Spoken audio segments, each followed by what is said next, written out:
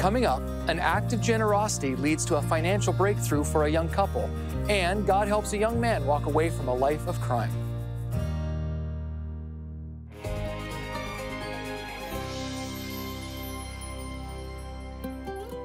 Well, welcome to 700 Club Canada. Bill, it's day 3 of our Partnered for Purpose week, and what a great week we're having. Absolutely. And maybe you're watching, you're thinking, what does partnership do? If I were to become a partner with you, what would happen? Well, here's what would happen. You'd get the good news into homes and hearts, partners with ministries to reach the vulnerable. It gives you the opportunity to be a part of what God is doing in Canada. And in my opinion, that's worth it. That is worth it. The good news, and both in word, like you see on the TV show, and in deed, because we partner with ministries that are on the front lines. And a ministry that you help support is Prison Fellowship Canada. Its aim is to be a national community of reconciliation and restoration to prisoners, ex-prisoners, their families, and victims. And joining us today is Stacey Campbell, President and CEO, to tell us more. Welcome back to 700 Club Canada, Stacey. Hi, Lori. Thank you. It's great to be here. Well, 700 Club Canada has been a ministry partner with Prison Fellowship Canada for many years. For those watching, they might not be familiar with your ministry. Can you tell us a little bit about what it does? For sure. So, Prison Fellowship Canada operates right across the country in every province and territory, and we connect with just over 150 prisons and jails, and which is nearly all of them in the country, and that tends to be our beginning point, where we offer Bible studies and life skill programs and that type of thing to those who are incarcerated, both men, women, and youth. And then from there, we just take a holistic look at what are all the needs that are created, and how does the local church respond, and Prison Fellowship's mission is to equip and mobilize the local church to respond to the issues of crime, and that involves being working with victims, working with the families of the incarcerated and incarcerated people as well. Well, I just love the work that you do, Stacey, especially the way you not only start, as you say, in the prisons, but now you're inviting churches to partner with you as you minister to the families. And it's such a significant part of this journey of restoration and healing, right? Can you just explain then how the financial giving of 700 Club Canada partners enables you to make an impact with those that you serve? For sure. And 700 Club Canada has been an excellent partner. And particularly, we have focused over the years, Lori, on the Indigenous community. And it is a population, unfortunately, that grows and grows. In the prison, we see prisons and jails that have as high as 90%. That are Indigenous. Overall, it's overall through the whole incarceration system, it accounts for 30 to 40% of the population. And so we partner with the 700 Club Canada around the children with Indigenous parents who have a parent that's incarcerated, and that involves making that connection at Christmas, which is just about to come up, and where a gift is purchased and then delivered to that child on behalf of the adult parent, who writes a little card and a note to their child, and that connection really is a major identity piece, and just allows the 700 Club Canada and Prison Fellowship together to share the love of God and say that we care about this community, we care what's going on in this family, and we want that child engaged and doing as well as they possibly can. And then, of course, in the summer, you help us with our camping, and that's an opportunity for kids to go to a Christian camp for a week, get out of the city. We have kids that have never been, off a reserve or out of the city or that type of thing, and go to camp and learn sports and skills and friendship and just all kinds of great life-giving things. Well, that is so beautiful. And I love our partnership with you. And the connection that we're creating for families, the access that you're giving to children to have minister to themselves. One thing I've learned, and you know this, Stacey, is when you minister to the children, you can reach the parents. Isn't that true? That's right. That is that, and that's our goal. And as we think to the future and what's next in the program and prison fellowship, that's something we have been developing over the last number of months. And how do we get year-round access and opportunity, and not for the sake of having access, but for the sake of loving those children and loving those families and letting them know that they're not alone. And we all know to be a single parent is a monumental task and pressure on every front, socially, emotionally, financially, spiritually, on all fronts. And to add the layer of incarceration to that is, it's just a minefield. And so to be able to have a ministry where we can have access to those caregivers year round, and the kids, and getting them into youth groups year round and that type of thing, and just really earnestly journeying with the family. I love that. And so this is, you said, a new goal that you have for the future. And this is a way that 700 Club Canada can partner with you in making that happen? That's right. Yeah, absolutely. And we work on the basis that we take the applications, and then as as partnership funding comes in, then that allows us to know how many can we actually serve. And so our goal this year in the Christmas season is 4,000 children. Wow. And so, and we've often been between that 3,000, 3,700 number is where we've been in recent years. But yeah, we're looking to accept 4,000 children this year. Well, I think we got to pray right now for those 4,000 kids. Is there anything else we can pray for your ministry? Yeah. Pray for us for access. We are dependent on being able to get into the prison, and there's a lot of things that can go on in terms of illness, security, safety. A lot of things can block our access to the prisons, but that's where we find the parent, and that's where we start the process. So if you could pray for that, and then just engagement. Sometimes there can just be a general malaise about stuff going on, and when you're living a bored day after day life, yes. It's hard to get excited. So just pray for a sense of excitement and engagement in the institution around the program, and a willingness to participate so we can reach those children for Jesus. Beautiful. Well, we pray right now in Jesus' name. Go get those 4,000 children, Lord. Create access and engagement so this ministry can flourish in Canada. In Jesus' name. Thank you so much, Stacey, for your leadership. God bless you as you continue to serve. Thank you, Lori. Well, for more about Stacey and Prison Fellowship Canada, go to 700club.ca. And after the break, Ray walks away from a life of crime after an encounter with God.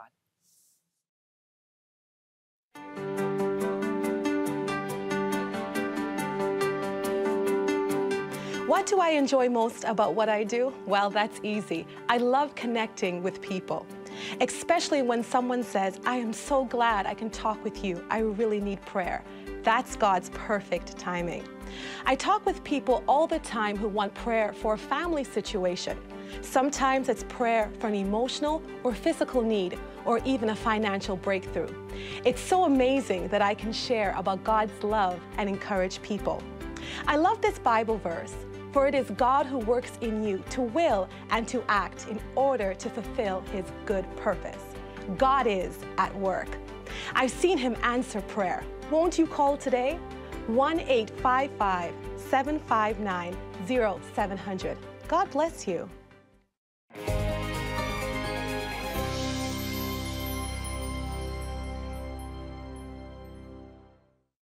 I was taught that there's this balancing act of good that had to outweigh your bad deeds. I constantly felt this tension of not measuring up. Raymond grew up in a Muslim home. He believed in God, but constantly struggled with the teachings of the Muslim faith. I wanted to know the reason why we were here. What purpose did my life have? Because I didn't get an answer to those questions, by the age of 10, I decided that I wasn't going to follow Islam anymore. Unsure of where he belonged, Raymond looked for approval from his peers, but he found trouble instead. When I started pursuing crime, one of the first places that I found acceptance was in shoplifting. I would shoplift specifically candies and chocolate bars and stuff like that from my schoolmates, and that kind of surrounded me with, with a lot of friends. I felt more than just acceptance, like appreciated. By the time Raymond reached his teens, his sights were set on much bigger targets. When I was 16, I had started breaking into underground parking lots, start a car with a screwdriver, and we got a car started, and we stole it, and I'd gotten caught for that. That's when I landed my first provincial charge. By this time, I was just stealing for the sake of stealing. Life in the fast lane began to catch up with Raymond, as his addiction to crime also became an addiction to alcohol, which played a part in him being expelled from high school. I was just drinking. I was just spending away my days holding employment just long enough to be able to buy more alcohol. And it was during a night out drinking with friends where Raymond went over the edge. I was out at a bar and an altercation happened that ended up with me stabbing a gentleman there 9 times in the chest.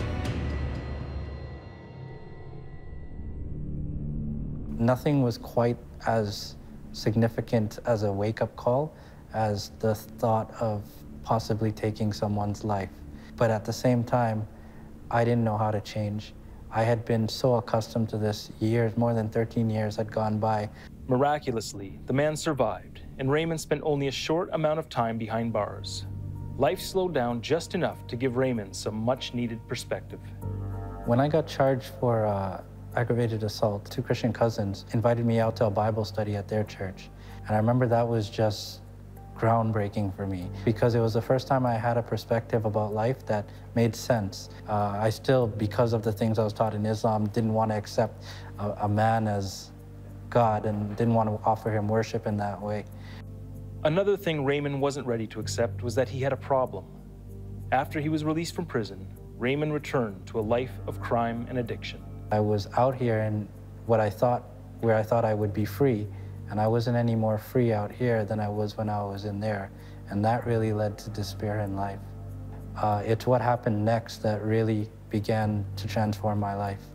The simplest way to put it is the Holy Spirit followed me home. I was sitting at an intersection. I had no license, a drinking and driving charge. I had, I think, a fake insurance slip in my glove box. I had alcohol in the car. I had marijuana in the car, so I wasn't even supposed to be operating a vehicle. And a cop pulls up behind me. And all of a sudden, that's when I heard the voice say to me, "They can come as close as they want to you, but unless I give the word, they cannot touch you." I can't imagine, if this is God speaking, why he'd be protecting me. The cop turned right in the middle of the intersection and began going in the adjacent way. I drove two lights down the street and just saying, that couldn't be God. And all of a sudden, right in the midst of that doubt, another cop pulled out of a different parking lot and came behind me. And I heard the voice again. He said, "They can come as close as they want to you, but unless I give the word, they cannot touch you." And I pulled off from that intersection, trusting, hoping that he would protect me. The sirens went off, and I slumped back in my seat. I remember I was so angry, and I was like, this is just like you, God. And as I'm in the middle of that thought, the cop drives around me and takes off. And now I feel totally ashamed because that's twice now in this evening that I doubted that he would protect me, and both times he did. I had believed in God to be a certain way, but now he was revealing himself in a different way than what I thought. And it just terrified me. I was cut to the core. I fell to my face, just bawling my eyes out. I realized that he was in control of the police that night, and I knew it was the God of the Bible speaking to me, and that I had to get my hands on a Bible and learn what else did he say, what else is he saying. Raymond immediately started going to church and poured himself into community. I was going for everything. I was there on Sunday service. They had an evening service. I went for that. They had a youth on Friday. I went for that. They had young adults. I went for that. But I was just so hungry for the Word of God, and God was speaking so clearly to me. Today, Raymond has a passion for reaching prisoners with the gospel as Prison Fellowship Canada's National Office Manager. He is also the author of 2 books, Broken Hearted Joy and Servants of Light. A young boy who once struggled with purpose is now a man devoted to helping others find theirs. I think when we ask the question of what's my purpose or looking for meaning in life, God is so faithful. He does intend to answer it for each and every individual out there. In order to be able to comprehend his answer to us, take time. And so it's not that God doesn't hear your prayers or that God has somehow overlooked you. It's just that God will answer in his time. You know, I just love what Prison Fellowship Canada is doing to make a massive difference in Canada. And one of the benefits of partnering with us is that we partner with ministries like this. And one of the initiatives that I really love is their Angel Christmas Tree. I think that's what it's called, right? To serve kids who have parents incarcerated. Have any of you seen the benefit of that or been a part of that ministry in some way? We've seen the impact of the gifts coming through for the kids to be able to enjoy something special at Christmas time. Yeah, well, I would imagine they feel abandoned or forgotten, and then someone just reminds them that, hey, there's somebody who sees you. And actually, I want to ask you to contribute your partnership with the 700 Club Canada and prayerfully consider a gift to support this valuable ministry. You know, while we're grateful for any gift that is received, we'd love for you to join our growing list of monthly donors, and you can do that today, right now, by calling 1-855-759-0700. So let's make a difference, whether it's making a donation of any amount or starting by doing a monthly donation or increasing your monthly donation. That's right. Thank you to those of you who are already partnering. They're already monthly supporters. And if you would prayerfully consider increasing your donation, that would be a huge difference. Absolutely. Yeah. And so we invite you to call us. And just a reminder that we have some wonderful thank you gifts this week, the 10 Laws of Success that comes with a workbook. You'll receive our Frontlines newsletter each month and a bonus gift this month, The Lord is My Shepherd, for giving this week. You know, I was talking to Stacy earlier. She was saying their goal is 4,000 children. That's right. 4,000 children. So I just wonder if we could just pause and, you know, pray for these kids and these families. Would you be willing to do that, Joanne? Or Edith, who has you have the microphone on. Edith, yes, Father God in heaven, we thank you for these children, and we ask, oh God in heaven, that you will draw their hearts unto you in Jesus' name. We pray, oh God, that they will be able to reach the parent as well, and there will be salvation, there will be healing, and there will be miracles in Jesus' name. Amen. Amen. And so we can do this. I believe it's possible to reach this target, but it only happens if we do it together. And that's why partnership is so important. Let's do something together that will make a lasting difference in eternity.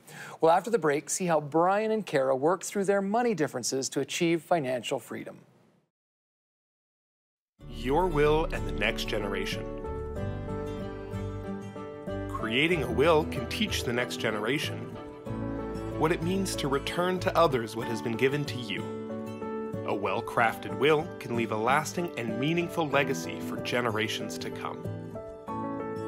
You can give your loved ones more than just money. You can provide them with the opportunity to learn valuable lessons like generosity, family responsibility, good stewardship, and wise tax planning. Advisors with Purpose can take you step by step through the will planning process in order to fulfill your dreams, your wishes, and your legacy. 700 Club Canada has partnered with Advisors with Purpose to offer you this free service. Contact us to get started at plan@advisorswithpurpose.ca.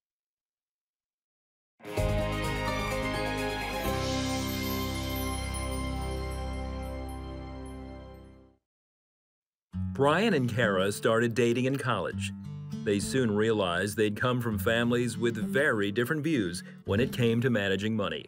Growing up, it was sort of just like a little bit of chaos. The lights would get shut off because the bill didn't get paid in time. Brian's family was financially stable and taught him the biblical principle of tithing. Tithing was kind of instilled to me from super early. You know, I remember getting a dime, you know, for, I don't remember what I did, obviously some type of chores, and, you know, me giving my penny. Kara had never heard of tithing until she saw Brian writing a tithe check to his church. It was like $500 or something, and I was like, "You're giving all that money to the church?" And he was like, "Yeah, I'm tithing." And I was like, "Really? But you could spend that money somewhere else." God's commitments are up here, and, you know, the things down here is kind of like what's left over is what I'm able to do, and I have to work with this amount because this is what I promised to God type of thing. It became obvious to Kara that God had blessed Brian's commitments and his finances. He just taught me so much, you know, in terms of like being financially responsible or being patient and wise with your finances. They married and started a family. Brian and Kara made tithing a priority. Unfortunately, they also had accumulated school and auto loans and credit card debt that totaled over $60,000. So Brian picked up extra jobs as a programmer, continued to tithe on their income, and made a strict spending budget. At first, it was difficult for Kara. Brian's definitely helped me. You know, I just started to kind of see the fruits of like patience and wisdom and not having debt. Their financial discipline paid off. Before long, they were debt-free.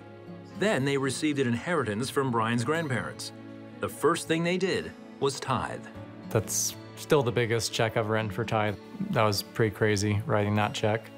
Being able to give money to God's kingdom, to feel like you're actually, you know, forwarding, you know, and bringing our people to Christ is also obviously very rewarding. Soon after, they were able to buy a new home with cash. And that was from a lot of extra work, you know, above and beyond, you know, because obviously during this time we're still continuing to tithe. It's surreal. I mean, that's the only word I can use to describe, you know, driving up to our house now and being like, wow, we don't owe any money on this. Like, so crazy how quick, and it was just like, wow, we just bought a house. All the way back, it's like, God's just been so faithful to us. Brian believes the key to financial success is keeping biblical priorities. God is first. God is my dad, my provider. I stay true to my commitments to him. You know, we try to be, again, good stewards of what we've been given. Brian says there's a word for how he feels today. I guess if you want to say it in one word, is freedom. You know, that ability to do those things and not have to be worried. We can bless who we want to bless, and it's just amazing. If you tithe and if you have a spirit to give and bless others, you don't go into that saying, what's God gonna bless me with now? Like, it just comes, like it's like overflowing. And so this whole week is entitled Partnered for Purpose. And that's what we're actually asking you to lean into. Would you lean into generosity in order to fulfill a great purpose that we believe God has for all of us, to reach this amazing nation of Canada with the truth of who He is and what He can do when we surrender to Him? Well, I found this really interesting statistic. They say that generosity reduces stress and increases happiness. That's a good thing. It also builds community and enhances relationship. It also meets real needs and bolsters purpose, hence partnering for purpose. I love what 2 Corinthians 9 verse 6 says. It says, remember this, whoever sows sparingly will also reap sparingly, and whoever sows generously will also reap generously. Each of you should give what you've decided in your heart to give, not reluctantly or under compulsion, for God loves a cheerful giver. And God is able to bless you abundantly, so that in all things, at all times, having all that you need, you will abound in every good work. And so I want you to see giving as more than an obligation today. I want you to see it as an opportunity to invest in what really matters. What matters to God is people. And so today, if you partner with us, you'll receive these great resources. The one is called the 10 Laws for Success. It also has a workbook, plus this DVD, The Lord is My Shepherd. And as a bonus, our Frontlines monthly article magazine with articles that will encourage, inspire, and equip you. So partner with us today. There's a number there that you can call. Call it right now. Partner, receive these resources, but more importantly, make a difference in the lives of people in this great country we call Canada. We'll be right back. How is this world supposed to work? Is there a godly framework for success? How can I live with eternity in mind? Get answers to these questions and more in Practicing the 10 Laws for Success from CBN, featuring Pat Robertson's signature book, 10 Laws for Success, in hardcover and audio formats, plus a brand new study guide. Practicing the 10 Laws for Success will give you the tools you need to live with godly purpose and power. Learn how to practice life-changing principles, such as the laws of use, unity, change, and responsibility. Discover biblical principles for achieving success both now and for eternity. Put the laws of God's kingdom to work in your life. Get practicing the 10 laws for success today when you become a CBN partner. Call or go online now.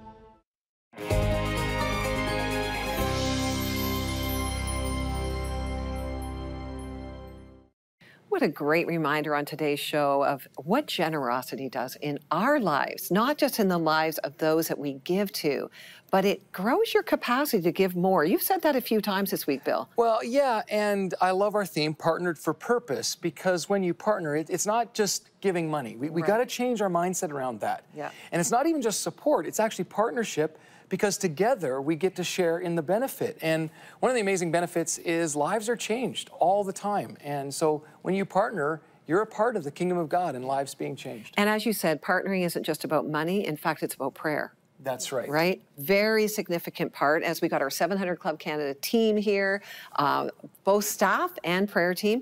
We're going to pray. Yes. So Edith, why don't you start us out here? So I have a prayer request from Camille. Pray for family salvation, healing for Zoe, and also for Mark.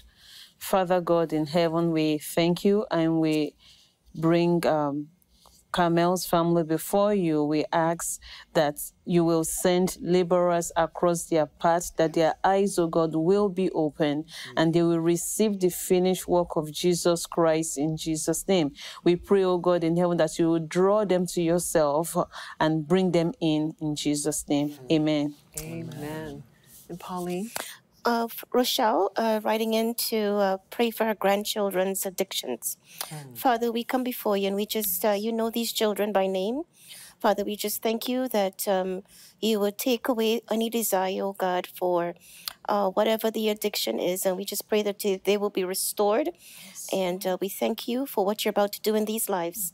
In the name of Jesus, and we'll be sure to give you the glory in Jesus' name. Amen.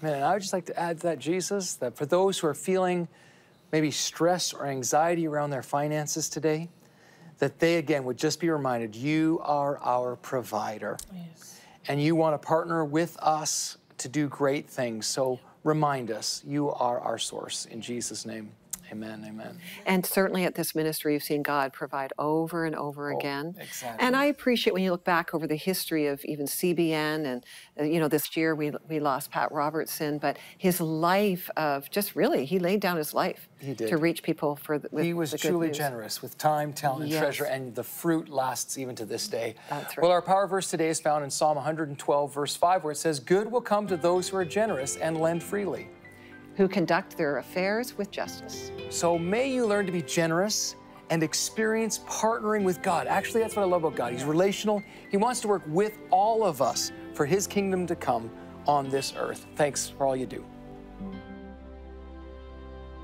To contact us, visit 700club.ca. Tomorrow on the 700 Club Canada, we'll hear from a partner ministry that is helping women break free from addiction, and a couple starts their marriage with over $100,000 in debt.